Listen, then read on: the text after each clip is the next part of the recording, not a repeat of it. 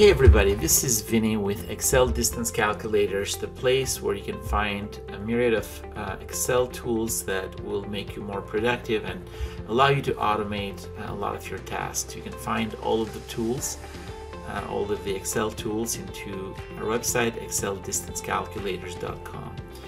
So if you downloaded my Excel driving distance calculator or any of the tools on our website, you might run into a problem where the macros are not enabled and you need to enable the macros. So a little bit of brief history on this. As of late 2022, Microsoft made an executive decision to automatically disable any macros or any files that are in the downloads folder.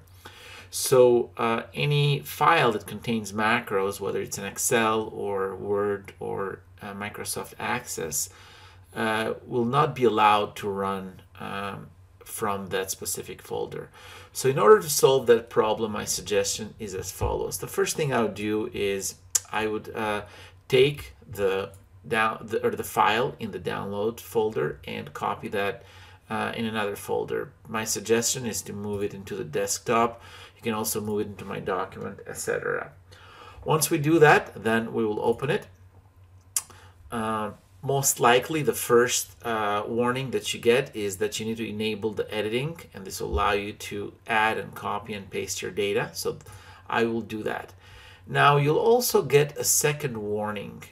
The reason for this warning is that you might or might not get this, but if you do get this, the reason is that your desktop is not set up as a trusted location for your files. To solve this, it's quite easy. So I would go to File and then Options. Then we go into Trust Center and then Trust Center Settings, and then go to Trusted Locations. There are a few ways to do that. My suggestion is to go to Trusted Location, and I would add the location. Click on Add New Location and then Browse, and I will browse into my desktop. So what I'm doing right now is adding my desktop as a trusted location for my documents. You might choose to select this. Subfolders for this location are also trusted, and click on OK. And then I continue going into OK. Now once you've done that, I need to close the file and to reopen.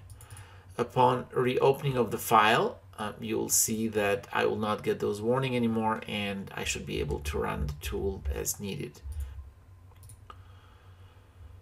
So I can run the tool like we usually do. Click on Calculate, which will run the macro and will generate my distances, and kind of go from there. So hope this helps, and just anything that you need, feel free to reach me out. My contact information should be in the description